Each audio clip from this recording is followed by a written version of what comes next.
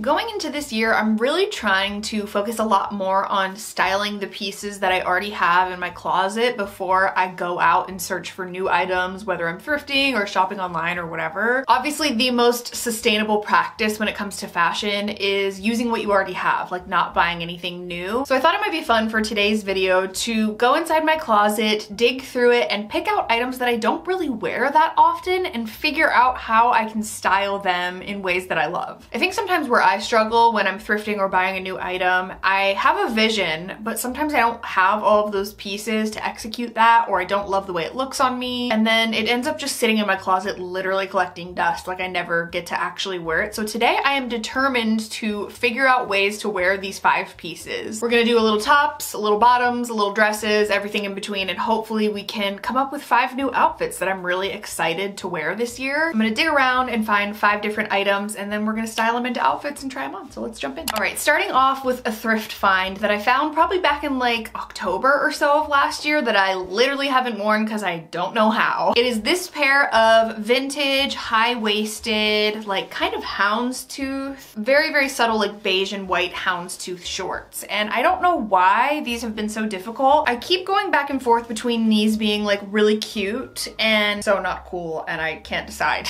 So I keep going back and forth, and I literally haven't worn these because I haven't figured out a way to wear them. I can't decide if I want to do something dressier on top, if I want to do like a t-shirt on top, what kind of shoes since they are a bit longer. It's kind of confusing being in my head. I'm not a professional by any means. I'm just gonna see what I can come up with and hopefully it'll turn out cute. So let's try these on and see what we can do. Okay, this is one of those things where I'm like, do I love this or do I hate this? This was a struggle, I'm not gonna lie. I went for kind of like a boho semi-safari look, really, I guess now that I think about it. So after doing a bunch of different scenarios like a long sleeve top, a sweater, a denim jacket, etc., etc., I was like, what if I did just like a summer look? Like if I did a cute summer look, maybe I was, you know, meeting up with a friend for lunch. Something cute but really wearable and casual at the same time. So this is what I came up with?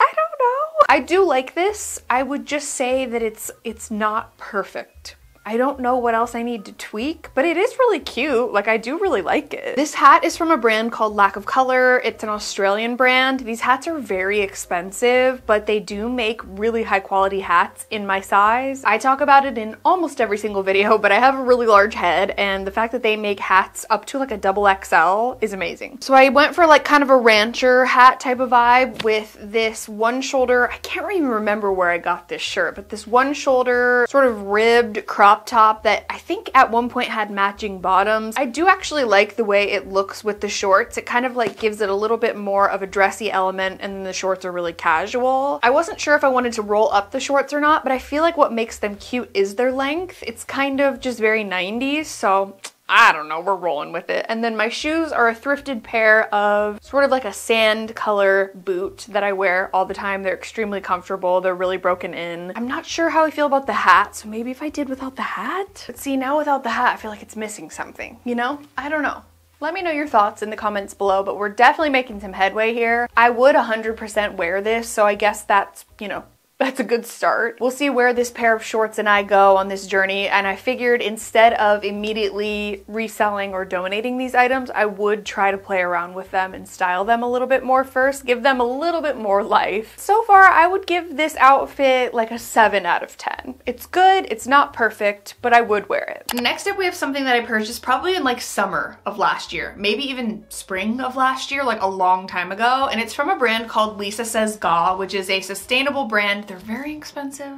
I have not shopped since, but I did love what I got. And one of those items was this checkered sweater. And here's the thing, I did kind of purchase it when I was going through my like very colorful, funky phase last year. And I still love it. I think it's great, but I mean, it still has the tag on it. It's literally never been worn, and I don't super resonate with it anymore. Like it isn't 100% my style, but I really do want to try and make this work. I think one of the reasons that I haven't worn this winter is because I don't really know what to wear it with. You could just do like some jeans, like maybe some flare jeans or something, and I guess that's cute too, but I guess I just want to elevate it a little bit more and make it a little trendier, a little cooler, so I guess we'll see what ends up happening. I don't have that much trendy, edgy stuff in my closet, but I kind of have an idea, so let's start with this as the foundation and see what we can come up with. All right, I feel like we were off to an okay start, and now I'm not entirely sure where this is going. Like, there's a derailment happening. I really loved the idea of this in my head, and I still feel like it's cute. I feel like all of these are gonna turn out cute, but it's just maybe gonna take a little bit more tweaking and playing around with, but I really do have a vision for this outfit. It's kind of like artisty in a way, if you will, but it also kind of looks like it's the early 90s and I'm skiing.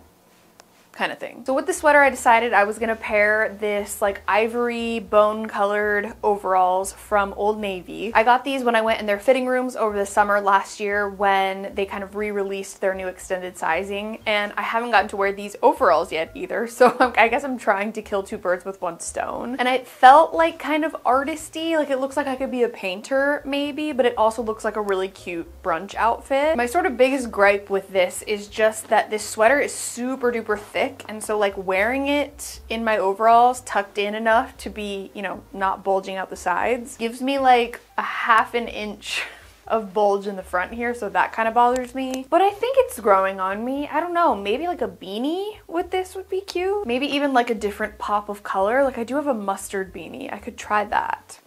Hold that thought. All right, put on the beanie. It's definitely getting there. It's better, I think. I think it looks a little bit, I don't know, it edges it up a bit. This beanie is actually Drew's. I think he got it at Forever 21 like 4 years ago, so it's not available, but there it is. And then I just went with my platform Converse with these. I felt like a white pair of sneakers would be cute, and usually I wouldn't do like a white and purple checkered sweater with like a whitish, ivory-ish overall, but I don't know, something about this really did call to me. It feels kind of like I'm like a New York girly. I feel like a lot of the New York girlies would wear something like this, or maybe even like the east side of LA girlies definitely would wear this. So maybe I will hang on to this and just sort of see how I can play around with it. Again, love to hear your suggestions below, but I would say this is like a 6.5 out of 10. I would change a few things, but it is still cute. Next, I have an item that I thrifted in my first thrift trip of 2021, like right after I got vaccinated. I was so excited, and I found this pair of leather pants, and they're very like mom, wine aunt pants, you know? I don't know why finding cute basics that go with like a patterned bottom, but that aren't like boring and bland is so difficult for me. I really do like to have, like if there's pattern on the bottom, I like to have it be solid on the top, but like not boring. So that's kind of the challenge. I kind of also want to see this in a little bit more of like a dressed up, like night out fun pant. We'll see what we come up with this, because I think these pants are really, really fun. I just need to find the perfect ways to wear them and enjoy them and get more use out of them in my closet. So we'll see. Okay, now this is what I'm talking about. This is much more along the lines of something that I would actually wear. In fact, I feel like this is gonna be my new favorite outfit. I thought like, ooh, what if I just did like a black on black on black thing? And I recently thrifted this blazer. I think I got it on ThredUp. It all goes so well together. I would totally wear this on like a happy hour date, dinner date out. So this crisscross halter is from Abercrombie. They have become one of my favorite brands recently. They have just really high quality stuff. And then I've got my thrifted blazer, my thrifted pants, and also a pair of thrifted loafers. I found this white pair of loafers. They're like a faux leather, and I think they're really funky and cool. And if you didn't feel like going that like funky level, you could do like a black boot. So I'm gonna try that too. This feels more like a kind of boss bitch dressed up kind of moment, and I really do love it as well. Tell me I don't look like the person in charge of this event in this outfit. Like, I really do love it. I love the energy that is coming off of this. It's really giving me life right now. So I'm really happy with this. This is exactly what I wanted going into this video. It's obviously not gonna be perfect because with styling, there's gonna be a lot of trial and error, a lot of switching things out, but I really love this. This is like a 9 out of 10 for me. It would also be super cute without the blazer as well. Like if you were somewhere where it was hot and you didn't wanna wear the blazer, come on. You could kind of do like one of these.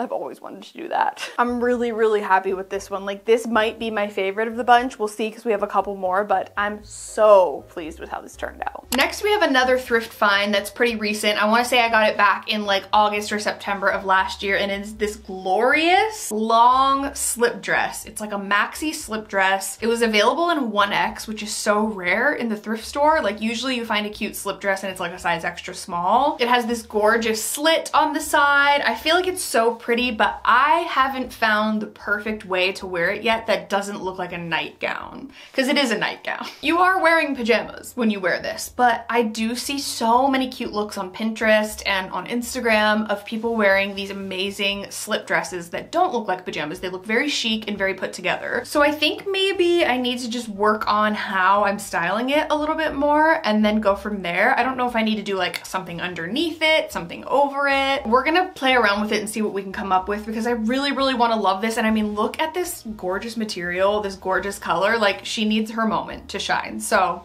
let's see. This one went in a totally different direction than I anticipated, but I actually love it so much. I'm really, really pleased with it. I did end up going on Pinterest because I was sitting there like, okay, it's not clicking up here. The math's not mathing. I can't figure out how to style this to save my life. So I just went on Pinterest and I searched slip dress outfits, and I saw a really cute casualed up version of a slip dress with like a leather jacket over it like this. And then the girl had on some checkered slip-on Vans. I don't have those, but I have my regular Vans, and I actually love this. I will say that the dress itself is probably like a little bit big on me. I think this is a 1X, and I would probably need like an XL or a 0X. And I considered maybe belting it, but then I felt like, is that cute? Is that corny? I don't know. I kind of like it just being flowy like this, but let me know your thoughts. I'd love to see what you think. I really, really do love the idea of this very dressy dress, even though it's low-key pajamas, and then also a leather jacket,